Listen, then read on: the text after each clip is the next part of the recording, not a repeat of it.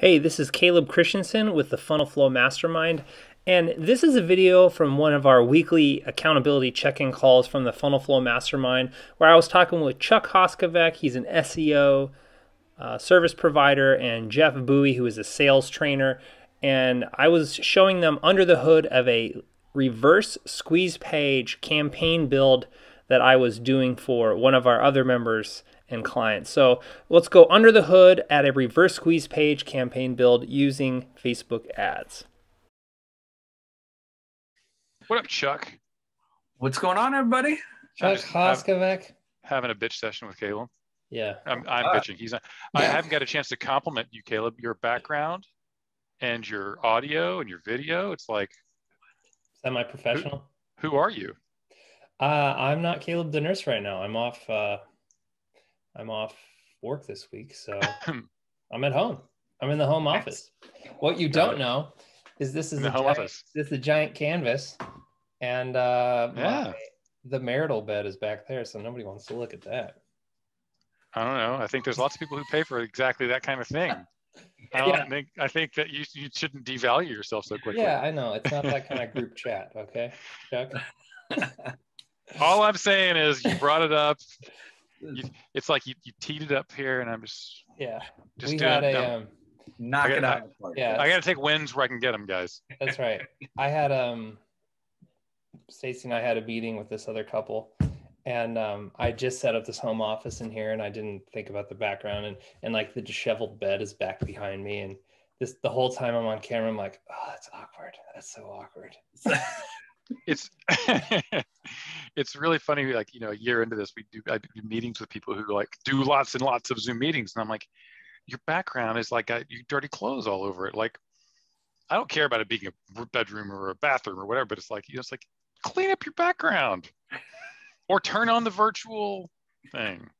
Yeah. Throw up a canvas. It's very simple. Or throw up a canvas. Anyway, nice move.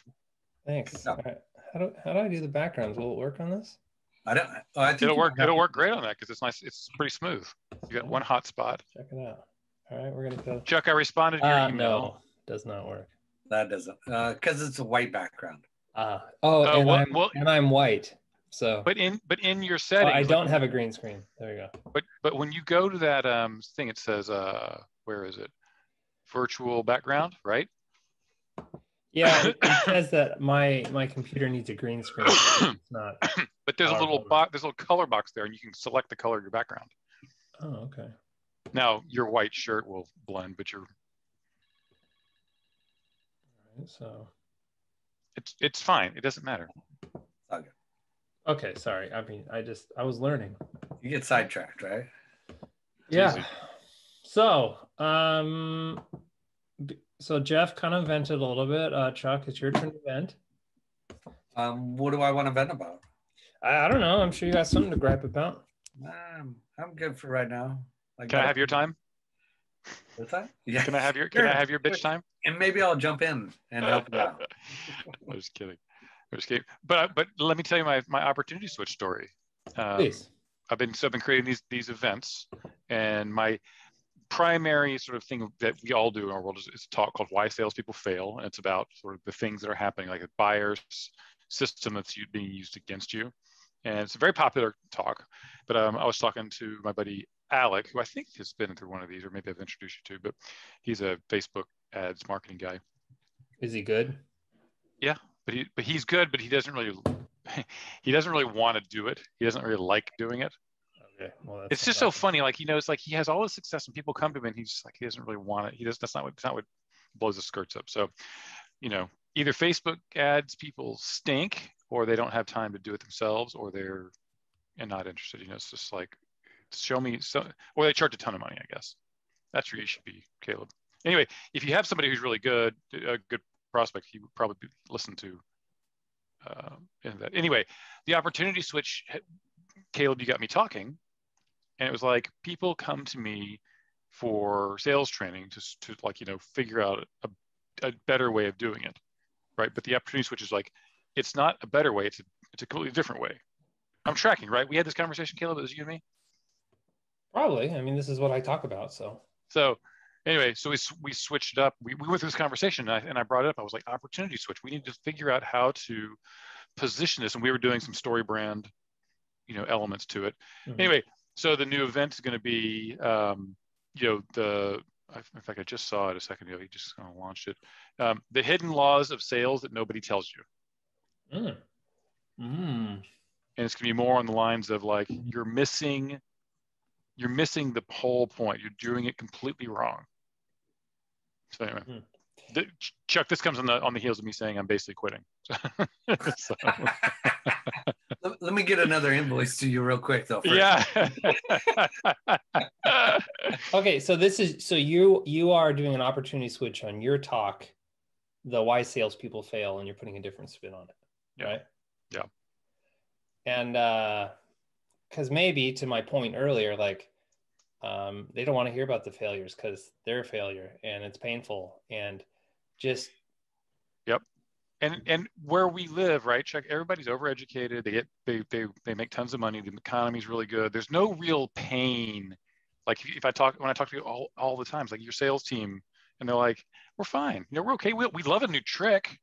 We'd love to figure something out, but it's like, it's really difficult to get somebody to say like, we have some serious issues if we don't solve, right? It's important. Very rarely. And they're just not hungry enough. They are not. And if there's not enough pain, and so they need to be like hungry enough, but not on the verge of collapse where they haven't lost all hope. Right. Right. So do you have a new trick to show them, or are you just going to put a spin on the same thing? It's the same thing. Nice. When people see the talk, typically they're like, oh yeah, that's I didn't realize that. And then of course it shames them and they go away because they're like, made them feel bad because they didn't realize this. Look, just take action. It's okay to feel bad. Like, listen, you're an adult, Chuck. I get it. You get it. Caleb gets it, but most people don't. Yeah, you're correct. People are babies. Like, even I'm a baby. If something doesn't work properly, sometimes I'm just like, wah! My wife's like, why are you getting so upset? I was like, well, shut up, lady. Right, shut up. Can you do your baby Chuck again? All right. So anyway, are we waiting on Rod and Scott? Scott, I think, has an appointment, and Rod, I don't know. He's not here. So. All right. So, all right. What are we doing? Well, this is a weekly check-in call. I'll show you what I've been working on because I've been trying to model what I've been teaching, and you can share with me what you guys are working on. So, cool. How's that sound? Bring it. That's okay. Good. Cool. Let's go on to her. All right. So, let's hide floating meeting controls. Okay. So, I am working on Scott's minimum viable marketing wheel. Okay.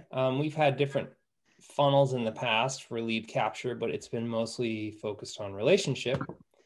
And now we're switching to really putting all his focus onto Awaken Life Academy. Let that boot up here in a second. Okay, so if you remember the minimum viable marketing flywheel, you have traffic up on top. Traffic turns into lead capture turns to nurture, and then the nurturing, you need to be publishing, because publishing is part of the nurturing process. That turns into more traffic because sometimes you have to touch your prospects a few times, or even if you get them to buy something on a low ticket, you still need to nurture them up into your next set of your value ladder, right? So it's this idea of a flywheel, and with momentum, eventually it'll spin up and kind of carry itself with just a little bit of, instead of you pushing, this millstone, getting all that energy, over time it has momentum, and then it's just like little touches to keep it going, right? So that's the concept I've been trying to think through, and now I'm applying it to Scott's stuff. And at which stage are you talking about adding this? So this is a lead capture. Okay. All right. So I'll just shut up. You're going to show it to us.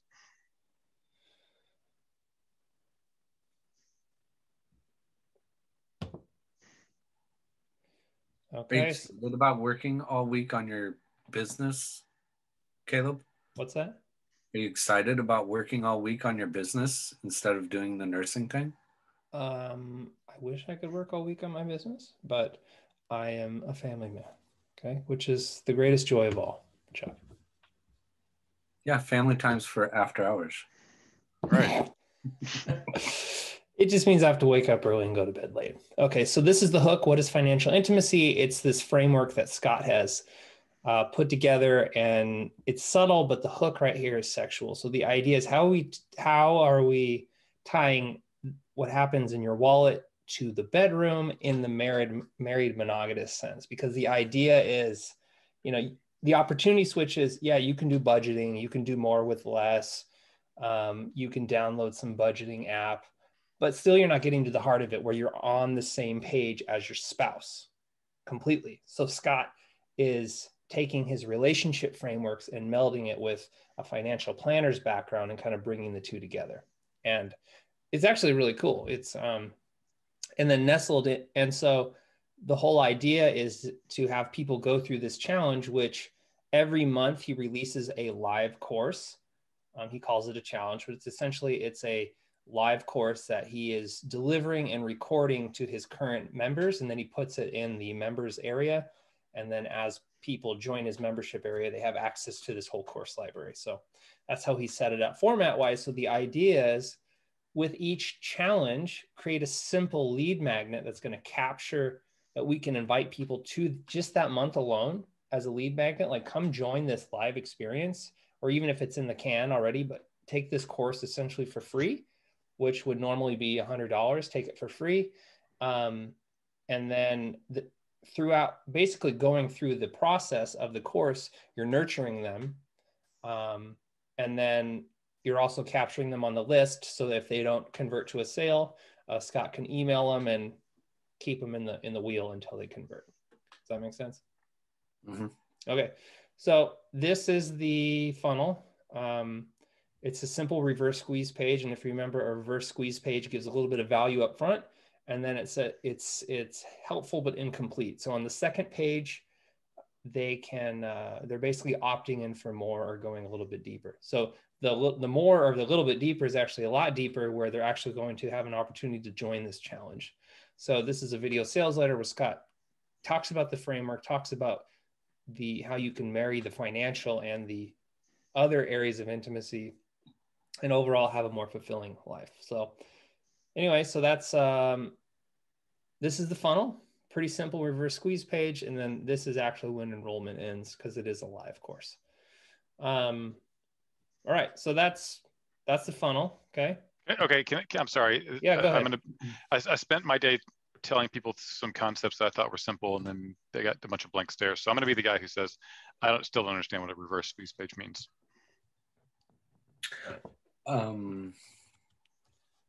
So I know what a squeeze page means, right? Just very limited amount of information. All right, here's this traditional squeeze page. Yeah. This says, give me your email. I have goodies on the other side. Right. You're not getting nothing until you give me your email. Right. Reverse squeeze page says, I'm going to give you a little something, but if you want the rest, give me your email. So really, it should be called a delayed squeeze page. Reverse. It's not really a reverse. Well, the idea is on the other side of the squeeze page. I'm not trying to be difficult. I'm not. I get it. I understand. Difficult. Okay. But the cool thing is I don't have to try. Yeah. So, right, so it could be reverse. It does give it a reverse. It's just like, what? I don't understand it. But now you do understand it, right? Yeah, I got it now. Thank you. No. Appreciate it. No. And frankly, I had heard that term thrown around a lot in marketing materials, and I never really took the time to what does this actually mean? So I did some research, and that's how I've simplified it. And you like it better than a standard squeeze page because you're giving a little value? The idea is you can qualify your customer a little bit more. So any idiot will give you any email because this looks cool, right? But with this, maybe they'll give you a junk email or something just so they can collect the PDF and not really be interested in what you have to say. They just want the freebie. Okay, so you'll maybe have a higher opt-in rate, and Russell Brunson says you should be shooting for a 40 to 50% conversion rate on a page like this. Because really, what's the barrier? It's free. Just give me your junk email and I'll give you something in exchange, right? So, and if you're, give me your junk email. I mean, I literally have an email address called caleblovesjunkmail@gmail.com. And that's what I opt into for this kind of stuff. But it's a real account. It's real. Okay. You're not like, hey, just give me some fake 123 at, penis.net. No, because right? You're like, okay. Okay. I didn't listen. This is my penis.net. Okay. That's probably a real thing. I didn't think about it too hard. It probably is. Here, let's check that out. No need to do that. All right. Okay. I was just looking at I guess I was on Lead Pages, I think, and it was like it allowed you to say, oh, I know what it was. It was building a pop-up on Lead Pages, and it was like requires people to leave a business address, so it won't take like Gmails or Hotmails or AOL or whatever. ClickFunnels is not that fancy. Okay. Anyway, the thing is the way I would conceptualize why a reverse squeeze page is better at qualifying your prospect is because, like for this one, they're actually joining a challenge. So if I'm joining a course or something, I'm going to give a legit email. I'm going to look for it in my inbox. I'm going to whitelist it because I want to go through the content,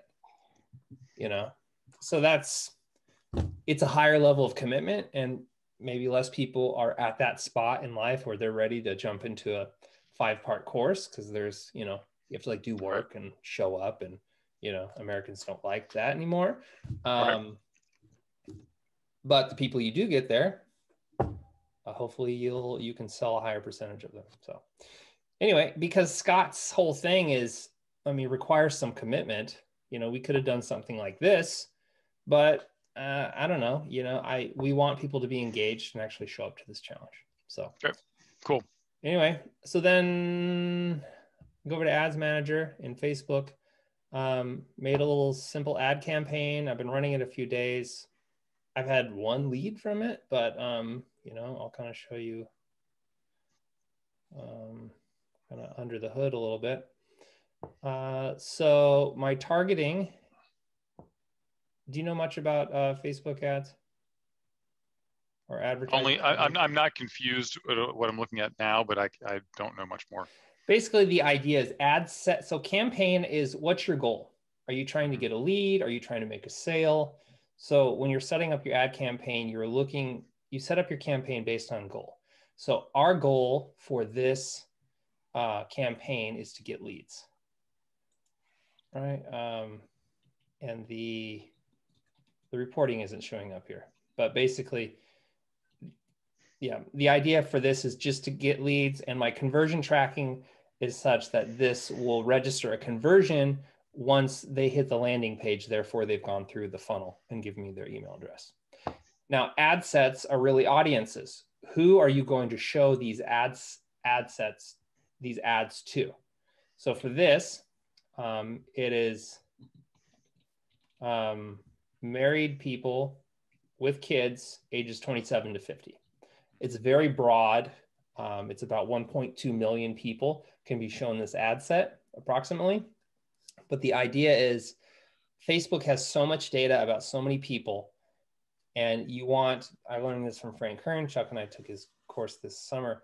You want to cast a wide net, but identify your target audience with your copy, because it's relatively cheap to show impressions, and that the people who instead of trying to figure out what specific audience would this offer work for, who's a general group of people that this could work for, and then you use the copy to pull them in, right? To tell them the story. Yep. Okay. Yep. So then I have 2 ads running.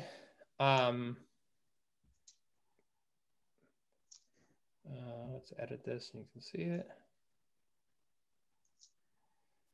So this is all linked into Scott's Marriage Architects thing because, one, he doesn't have a very good Awaken Live Facebook page yet, and it's a married product, so it seemed reasonable. So as you can see, I'm calling out my audience. Frank Kern calls it dog whistle copy. It's, look over here. Attention couples who feel disconnected in the area of money, Click learn more to watch a short video explaining how it is possible to get it on the same page as your spouse with money.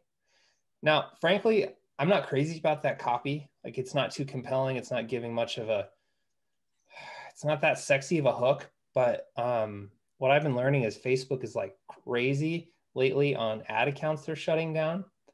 And that you have to be very careful on what you're promising and not promising in your ad copy. So it's safer to be a little blander with your copy in terms of like promises, and you're more talking, it's more about, you have to talk about the process. So as opposed to saying like, click learn more, like couples like you can stop fighting about their money, right? So that's a promise. And for whatever reason, Facebook looks at that as liability. Like, oh, this guy's promising things he can't deliver. So they restrict the ads or they close it down, or somebody will complain and flag it and saying this is BS, and they cancel your account, right? So you can't argue with that. You know, you're going to learn something in this video. I'm not promising you any results. So anyway, and then down in the description, a majority of couples argue about or completely avoid the topic of money altogether. There's a better way to address money in marriage. It's a new concept called financial intimacy. Watch the video to learn about a new concept called financial intimacy. Kind of repetitive. Where's that description showing up, Caleb? Is that down below the picture? That's down below. Yeah. Thank you. So if you hover over it, I think it pops up in a dialog box. Okay. So anyway, this is the first ad I put together. Like, you know, the main kind of a stark contrast ad, just so it kind of provides contrast in the feed. And then there you go. So I looked at Brendan. So when I go on Instagram now, I indulge myself less with like looking at funny videos and stuff. And I like purposely ignore the organic content. I'm only looking at the sponsored listings. So I saw the sponsored listing that had a lot of interaction, and this was basically the format. It was headline, you know, picture that drives a little bit of curiosity, and then a little bit more information. So essentially the same copy. Click learn more to watch a short video explaining how it's possible to get on the same page as your spouse with money. In this video, Scott Landis will explain how it's possible to get on the same financial page as your spouse via a concept called financial intimacy. So kind of a soft sell on my opportunity switch that like, this is a new concept. Maybe I could mention in here, like, this isn't a budgeting talk. This is about whatever. But anyway, this is the Instagram preview. So I'm still calling out who I'm trying to go after. But so in terms of my flywheel, this is what we're publishing. You know, it's a paid content. We're going into traffic. Then we're trying to capture right here. And then Scott has a nurture sequence set up. And then the idea is to get him onto this challenge where he's going to make a $1,000 annual offer at the end, or a downsell that has some bonuses, or a downsell to $100 a month membership. So this is an MVM in action. Your thoughts or suggestions? And can we see what it looks like when you put the email address in, step 2? Yeah. All right. Who should we spam? Let's see. Geoff. Here. At penis.net. Yes. Was it .net before, or was it .com? Has it always been .net? I have it bookmarked. Chuck. I use the pen.is. Yeah. You'll also notice in my copy right here. That's funny. You also notice in my copy, I'm not saying, originally my copy was, I didn't have that start the journey part. It just said get on the same page with money, rekindle lost intimacy again. Like those can be interpreted as like promises or guarantees. And so I'm also telling Facebook, like, look, I ain't promising nothing. Like, I'm just saying, like, this is the journey that we're going to go on.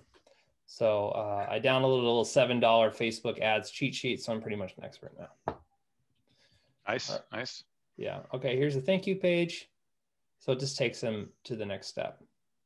So register for the challenge group, either pay $100 or sign up for a free child of Awaken Life Academy, and then register for the course in the members area for free. So this is step 2. Mm-hmm. What's next? So that can be it.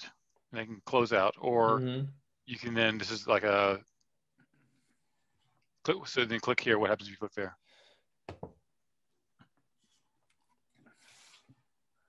Swipe the card. Okay. See, so this is, so if you become a member to Scott's thing, you get access to everything, including what's coming up. So the idea is, and we're saying here, like, you can pay it if you want, or you just sign up for his free trial, and you can, it's basically a no credit card required trial. So we found a flaw in this because we thought, and you experienced this, Jeff, with Podia, this membership platform that he's on, we thought that when you sign up for a trial, you have to put in your credit card and that you have to cancel in order to stop the charge. Actually, it doesn't require that. It just like lets you in for free, basically, without asking you to do anything. You have to, on your own volition, go up into your account, put in your credit card information before the trial expires. And we're like, people are so lazy. They're just not going to do that. So, and also with Podia, so he has a ton of courses in here. You could basically, when you're on your free trial, access all of his course library, which retail, which would be like thousands of dollars. And I'm like, that doesn't make sense. Yeah. And so it's a good thing for the members, right? But not for somebody who's on a trial and, it's just a looky-loo.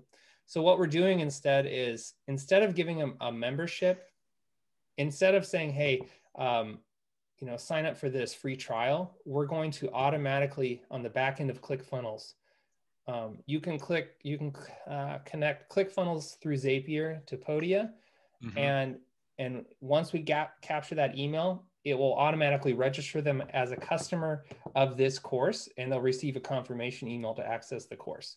So then that'll prompt them to make an account. They only have access to that course. And then it's like, okay, well, how do we get them to buy? The last page, the last day of the course, the wrap-up day, Scott is going to bundle kind of like a mini webinar / offer for, like taking it to the next step, where he'll give the call to action to become a member and then follow through.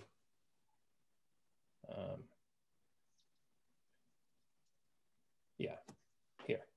So anyway, it's a lot of moving parts, but that's where we're at. Cool. Okay.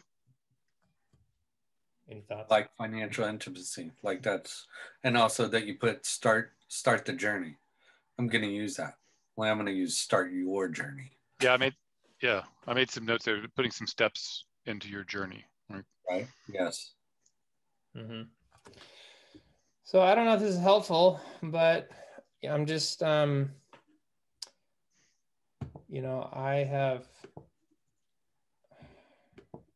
have an escape key on this freaking keyboard.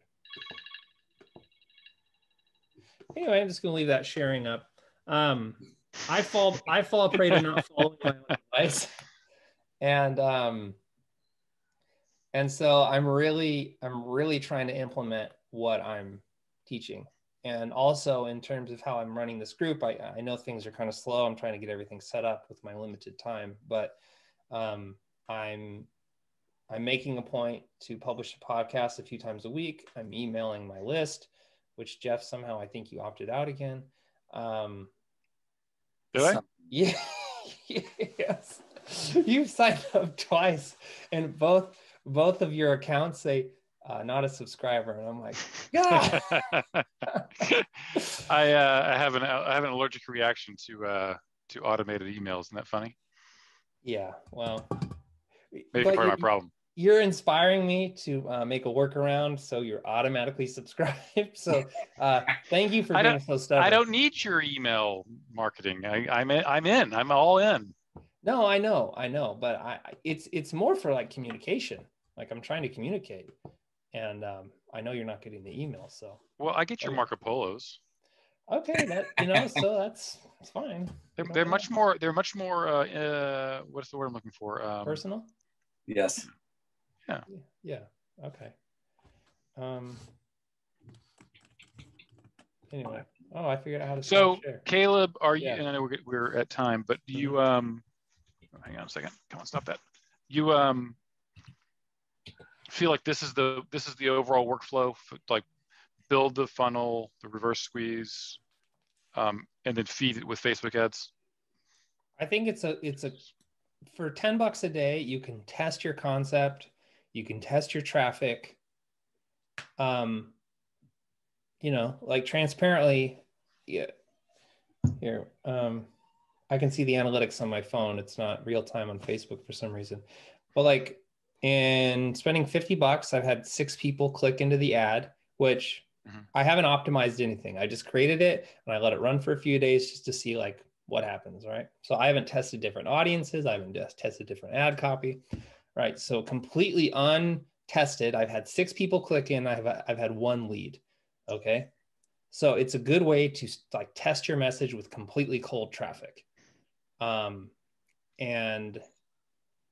then, yeah, without having to worry about it too much. Like Russell. So yes, it is the workflow. I think create a simple squeeze funnel, reverse or traditional, to your target market, run some cold traffic, blow $100, just get some data and tweak it and adjust it. Cool. Can I ask something off topic? Yeah. I mean, on subject, but not related.